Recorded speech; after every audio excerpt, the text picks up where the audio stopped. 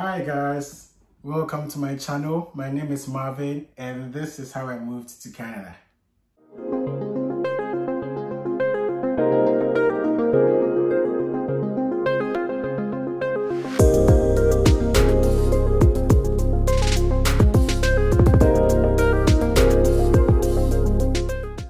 First and foremost, let me put this out there that I am no immigration consultant.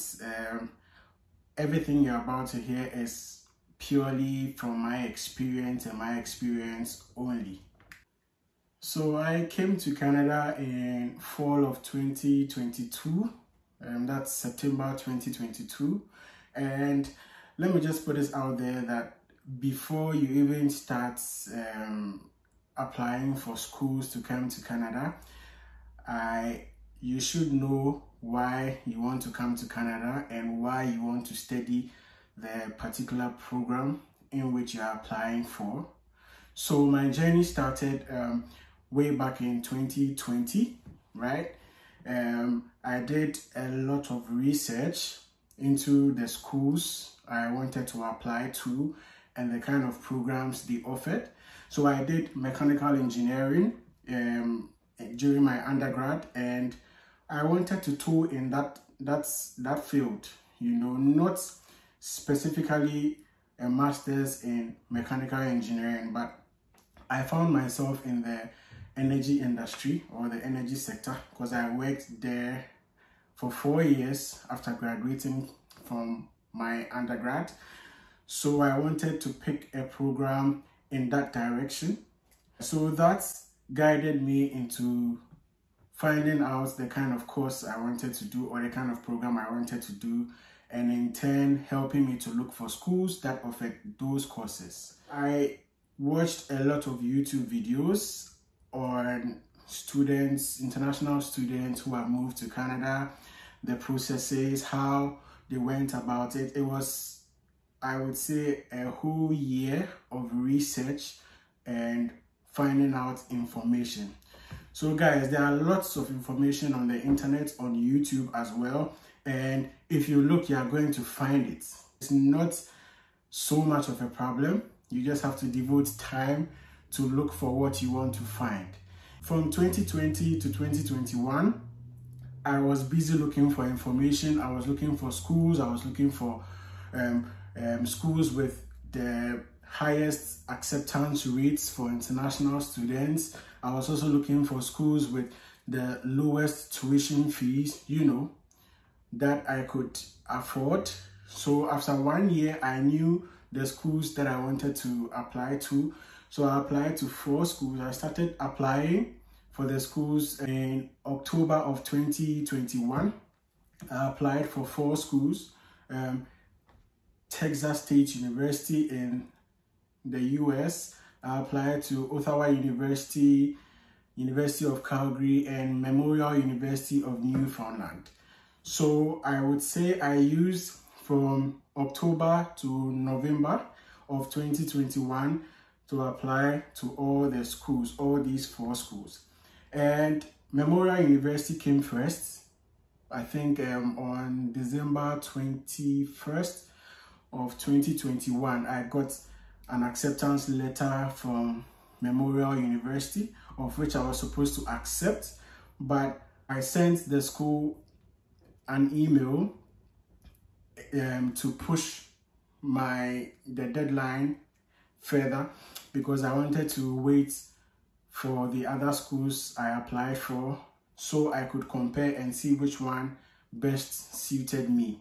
So by February of 2022, I had gotten all like responses from all the 4 schools. I got 1 rejection and 3 acceptance. So after carefully considering these 3 options, I settled on Memorial University. So that's when my journey for the visa application began. So in order to accept my admission from Memorial University, I had to pay 2,000 Canadian dollars as deposits to secure my seat. So I paid through a Visa card and an email receipt was sent to me. So from February to March of 2022, I used that period to secure all the necessary documents that I was going to need to apply for my study permit. Yeah, so I applied for my study permit on April 13th of 2022. Now, to apply for a study permit, the first document you fill out is the application form for study permit made out of Canada. So that's the first immigration form you fill on the portal. So right after that, the first document you upload is your letter of acceptance. Now, the letter of acceptance is the admission letter you receive from your school, so which states that you've been admitted into the institution, and it gives a breakdown of your school fees for the duration of the program. The second document I uploaded was my travel document, which was my passport and pages of stamped visas, right? So I scanned them and then I uploaded them into that column. So the third document I uploaded was proof of funds. And guys, proof of funds is very, very important. So IRCC expects you to be able to show your first year tuition, the full amount for your first year tuition, and extra 10,000 Canadian dollars, which is supposed to be for your living expenses here in Canada for the first year. So in this case, my dad was my sponsor.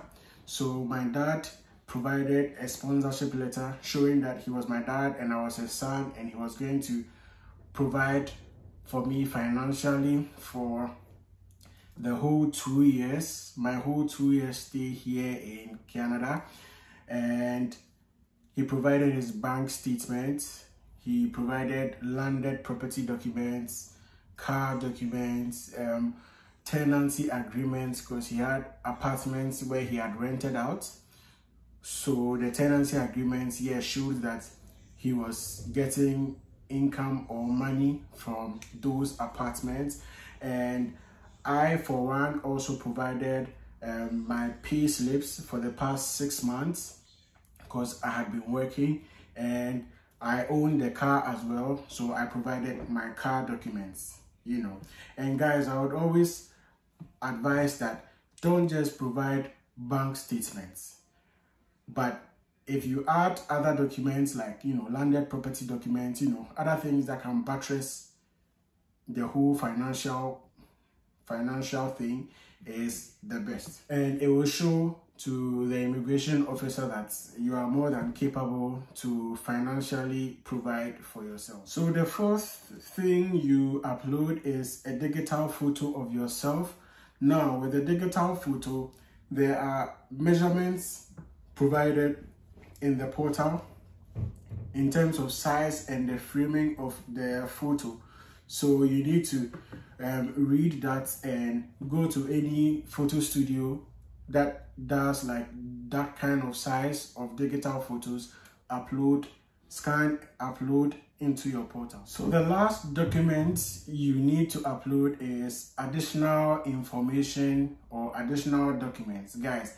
And in this column, you are supposed to provide any document at all that you know is going to buttress your whole study permit application.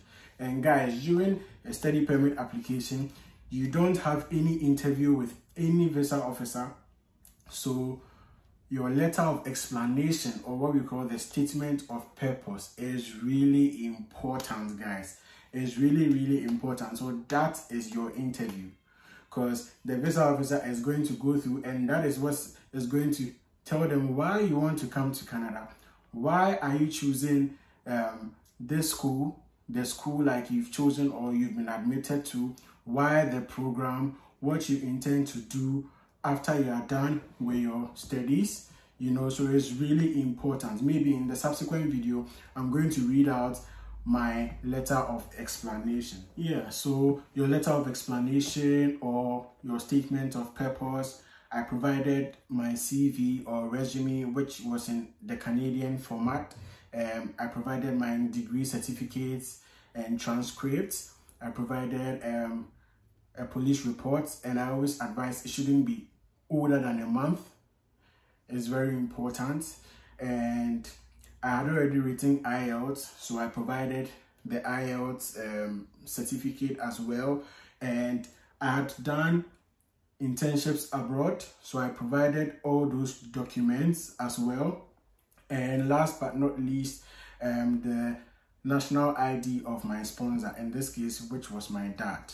So yeah, after uploading all those documents, I paid a study permit fee of $150 Canadian dollars, and then I paid a fee for my biometrics, which was 85 Canadian dollars. Yeah, so in total I paid 235 Canadian dollars, and in less than 24 hours I received a letter to go and do my biometrics at the VFS office. So you book with the VFS office through their website for your biometrics. So that's what I did, and on April 19th I went for my biometrics. It didn't take too long, it took like 30 minutes, and then I was done with my biometrics. So I applied on April 13th, did my biometrics on April 19th. So on June 24th, I received a notice from IRCC to go and do my medicals. So I went for my medicals, and in Ghana, we normally do the medicals at Akai House Clinic. It's in cantonments around the American Embassy. So I went there with my, my medical request letter, and in less than an hour, I was done with my medicals, and they were going to send or forward your medicals straight to IRCC. So I did I got the medical request on the 24th of June 2022, and I did my medicals on the 29th of June 2022. So on July 28th 2022, I received my passport request. So I took my passport to the VFS office and delivered it to them, and on August 5th I received a letter saying my visa was ready, my passport was ready for collection. So that is when I went to the VFS office to collect my passport, and I had my visa stamped in my passport, guys. At that moment, it felt so fulfilling. I was so happy. You have no idea. It was like a whole journey, and guys, it's not like so difficult. It's not impossible. You can always do it. You just need the right information and efforts. You need to put in efforts, to get whatever you are looking for. So yeah, I got my passport back, and I had my visa stamped in it, and school was reopening on the 7th of September. So I booked my flight ticket for 5th of September. So by 7th of September, I landed in Canada, guys. So I'm going to be posting more videos, so don't forget to like, comment, and subscribe. If you have any video you would want me to do in particular, please comment in the comment section below. Thank you guys for watching. See you soon.